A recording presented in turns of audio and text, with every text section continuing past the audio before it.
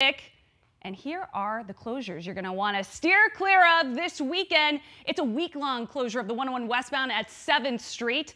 If you're just needing to zigzag around this one and stay in that area, use Union Hills instead. But if you're trying to head up to the high country with the kiddos, well, your best route is going to be the 202 and the 10 to hop on the 17 and just head northbound from the downtown area.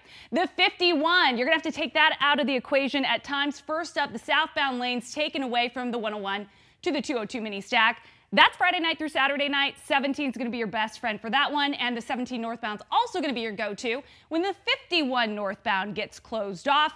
And once again, it's that same stretch, the entirety of the 51. This closure goes into effect Saturday, and then the barricades will be lifted by Sunday night.